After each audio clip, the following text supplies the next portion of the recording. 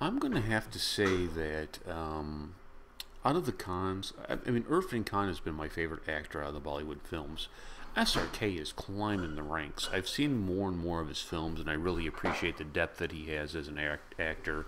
But one of the things that I really, really appreciate about him is in this day and age of activism where everybody is an activist, everybody has a Twitter account and an opinion to share, and then rightfully so, whatever, share your opinion, doesn't matter.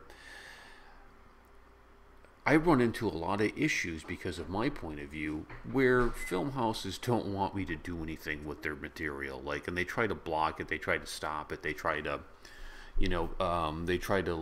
make it as difficult as possible for me to review their movies, and I think it's unfortunate. I think it's very elitist for some of these people to do that. And you would be surprised at some of the exchanges that I've had with their representatives. I use that in air quotes, their representatives. But I have never had an issue with SRK's people or anything that he's done.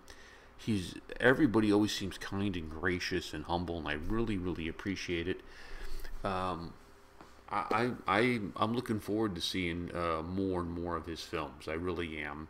Let me know what you think. What's your favorite SRK film? Go ahead and put it down there and let me know so I can check it out. I'll catch you guys later. Casey Ho fam, Fear Malinge, Alvida. Peace.